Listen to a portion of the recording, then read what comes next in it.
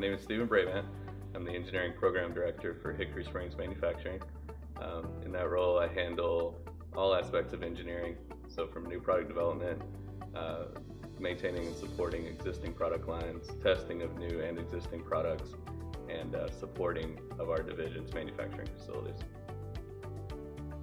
Having that extra education, both from the business aspects of the finance and accounting, but also the managerial leadership type of concepts, just kind of gave me more confidence to direct people, to guide people, and step into that management role.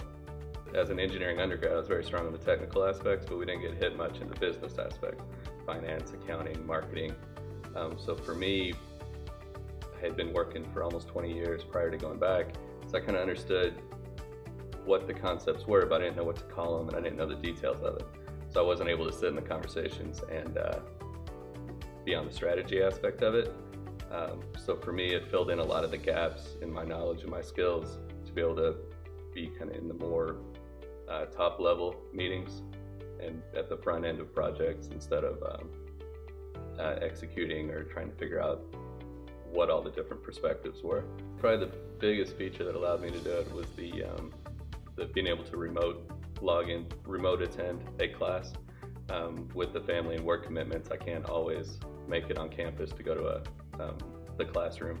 So to be able to still attend the class while it's happening when I'm not in town is extremely helpful.